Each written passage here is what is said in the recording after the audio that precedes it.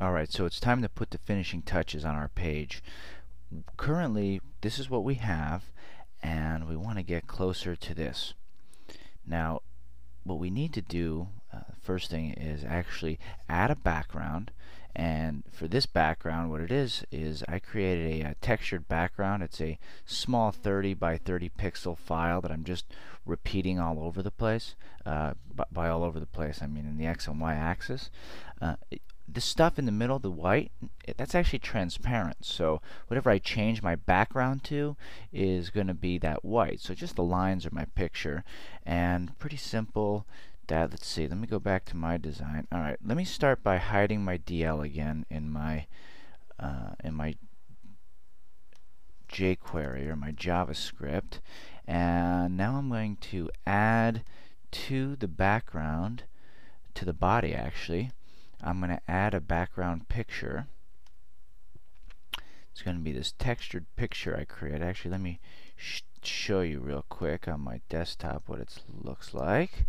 That's just it. This is just a picture I'm going to use, and see how it's, well, the gray just means that it's transparent. So let's go ahead and set that up. Alright, put this in my images folder. I'll replace the one I had. I was working on it before. So there we go. Now as you can see, I have that just square lines over there, and actually I should also just show you how now if I want to change my background color, what's cool is that my image doesn't interfere with that. I'll still have the same thing. Now I don't want this look, but if I wanted to change something subtly, the transparency on the background image allows me to do that pretty quickly. Let me delete that. Oops. That's that new feature that doesn't actually delete it. It just disables it, which is cool, but I don't need it. Okay. There we go. Let me save that and see where I'm at again. Okay. Now you'll notice some other subtle effect. You see this? Every time I refresh the finished product, it kind of fades in. Well, that's done with a jQuery script. You notice how the current one I have just loads up automatically. Well, jQuery has a cool fade-in effect, and I'm going to show you how to set that up for yourself for when your page actually loads.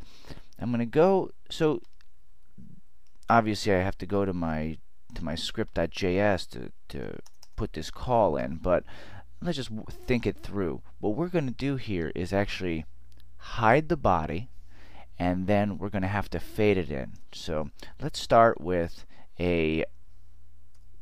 well, first just to target our body, and that's with the $, parentheses, and single quote inside. We're targeting the body, and just like we hide the dictionary list, we're going to hide the body. Now let's see what that does for us. When I refresh this, okay, now everything's gone on our page. I mean gone visually because it's not being rendered, but if you look at the source code, all the code is still there. But now we want to fade it in since we have it hidden. So let's see. So we could go to a new line, and we could do $, and again we're going to target the body, and we'll do fade in.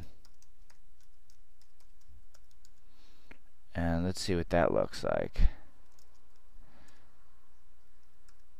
Alright, well that's pretty cool. Look at that. And that gives us the exact effect that we're looking for. Every time I refresh it, it fades in. Now let me just draw something to your attention. You notice how two lines next to each other, we first hide the body and then we fade it in. We have it on two separate lines. Well, jQuery allows us to chain events together, and since this is going to take place on both of these these two functions are both going to take place on the body immediately after each other, you could take away this second targeting tag and bring it all the way up to that semicolon, and here you go. You've just chained the hide and fade in effect. So you targeted the body, you added the hide function, and then immediately after the hide function, instead of terminating it with a semicolon, you added fade in. And now this should give us the same effect. You see, it just fades it in. And of course, you can add parameters to both of these effects. I mean, let's just add something extreme over here. And when you refresh it, you see a little unexpected behavior over there. Maybe even get a different result in a different browser. Who knows? You ought to check that out. No, same thing. But you see how you fade it in and fade it out. Now, of course, this is not very cool, and there's a certain amount of subtlety you want to put in any of these. So I like the fading in effect, but I certainly don't want it to happen at that quick of a delay. I think that's pretty cool. And that pretty much gets you a nice effect every time someone comes to that page.